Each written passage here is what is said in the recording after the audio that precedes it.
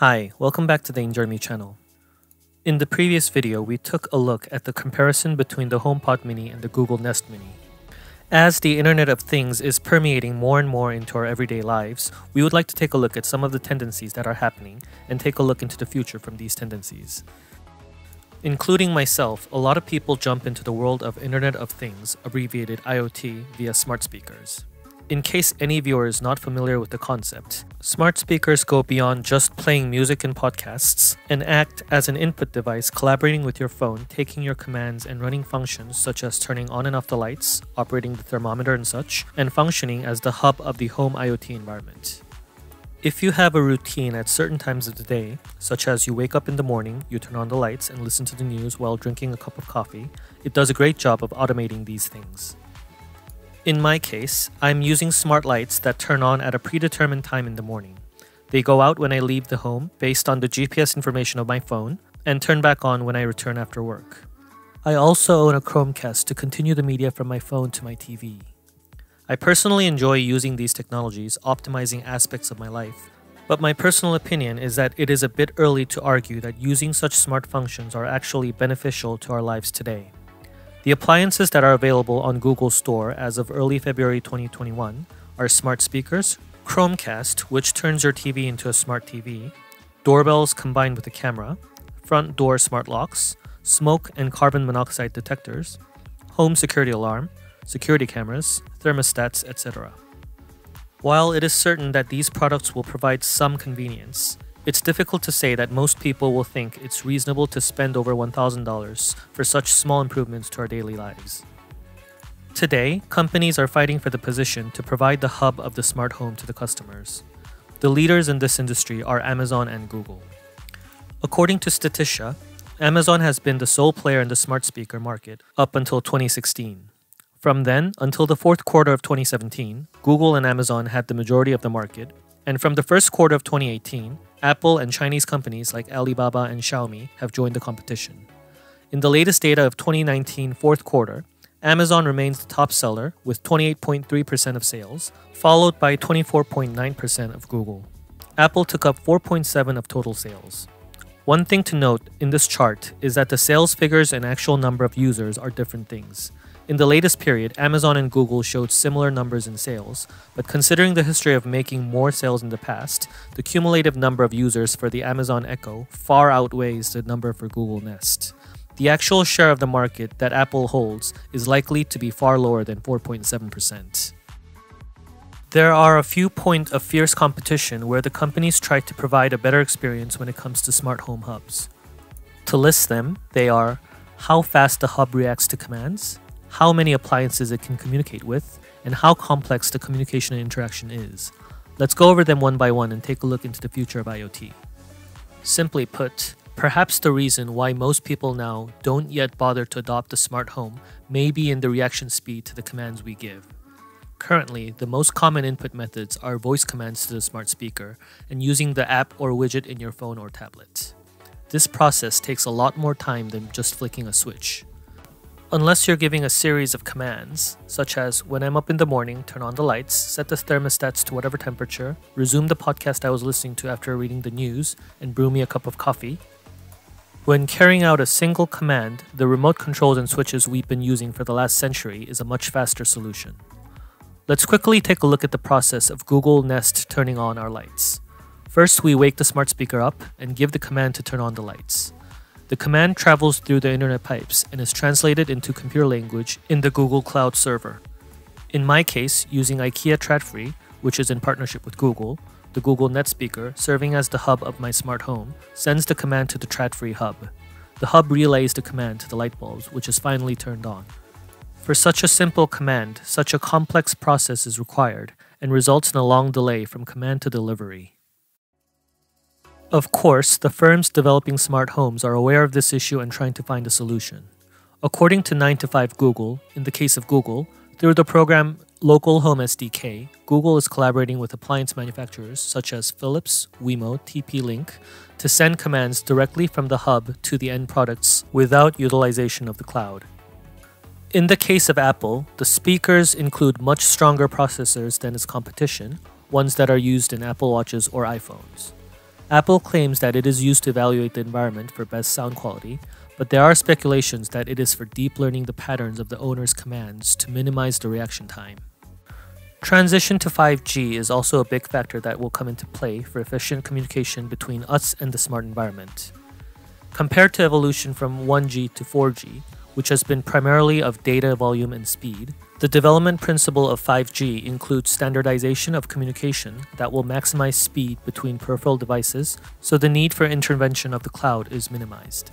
Standardization of communication, like the examples mentioned, and each smart device becoming smarter will combine into advances in the technology in general and will present itself to us in the form of products in the near future.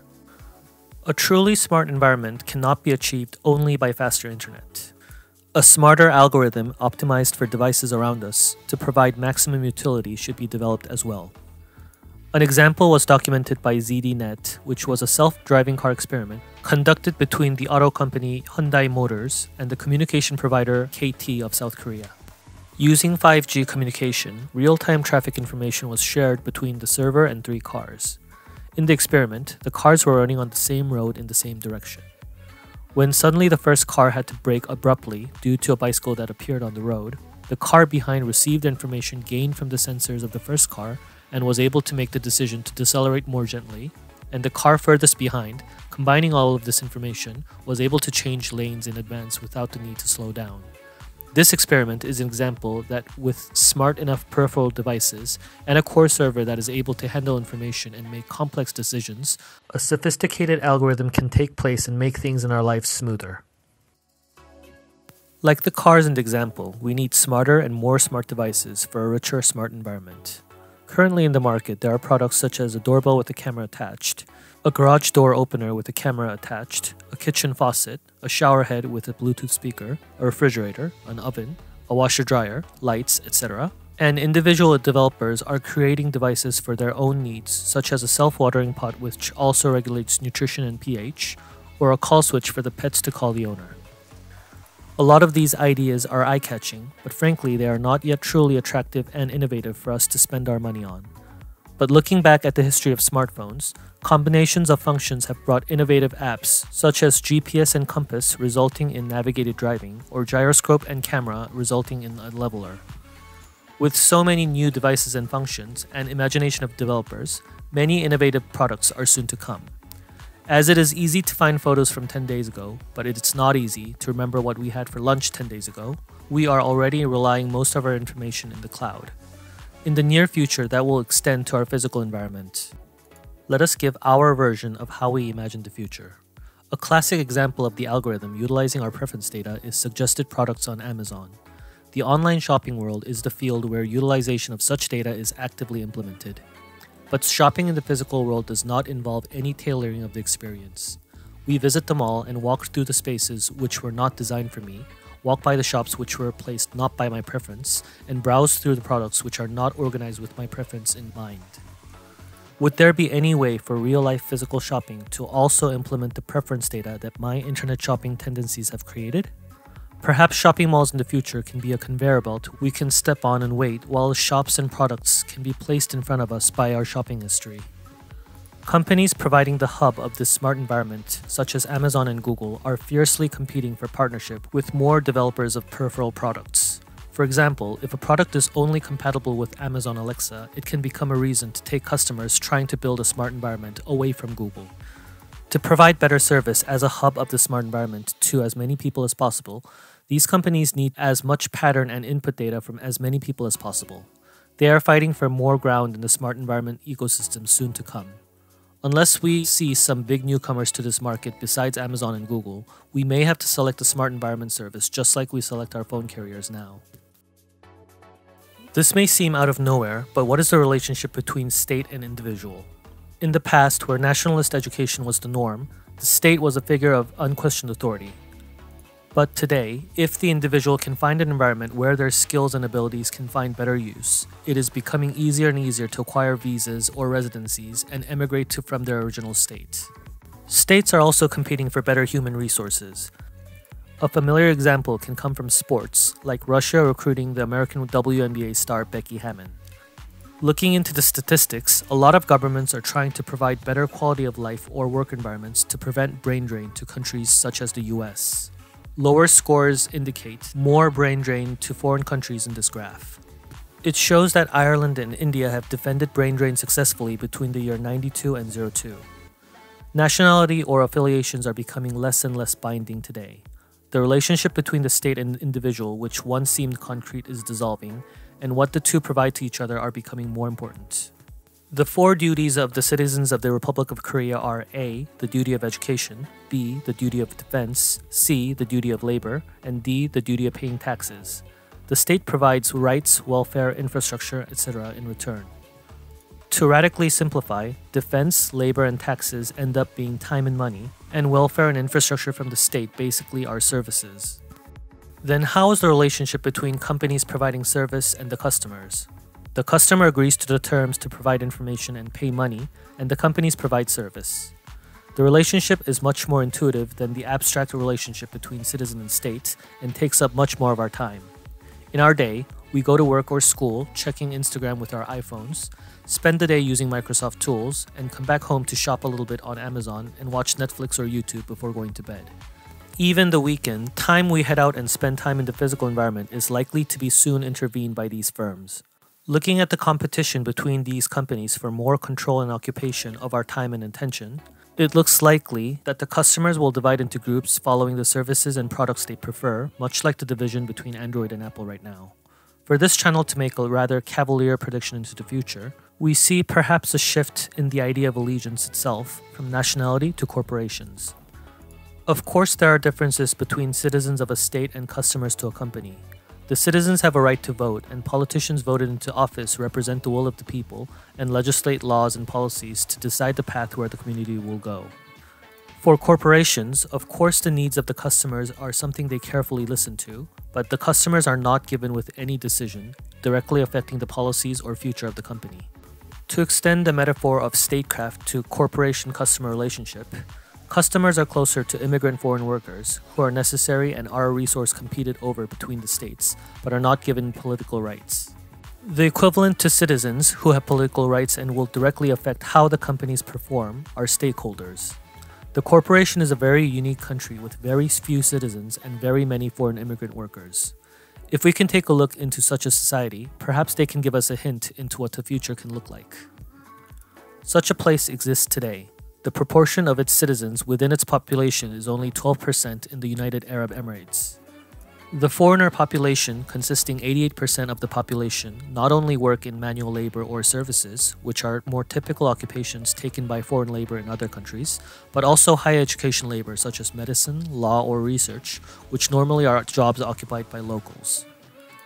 Having a reliable source of wealth, UAE is able to attract lots of labor from abroad, with low tax rates and high quality of life. 99% of the citizens working in UAE occupy jobs in public jobs such as government administration, education, military, or managing state-owned companies. They enjoy more comprehensive welfare than the foreign labor, enjoying a status of virtual aristocracy. I should really start buying Amazon and Google stocks.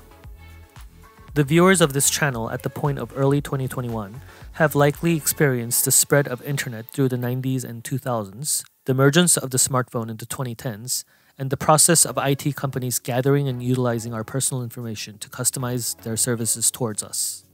I myself was in school in the first decade of the 2000s, and I remember learning the phrase ubiquitous computing that will be common in our future environment.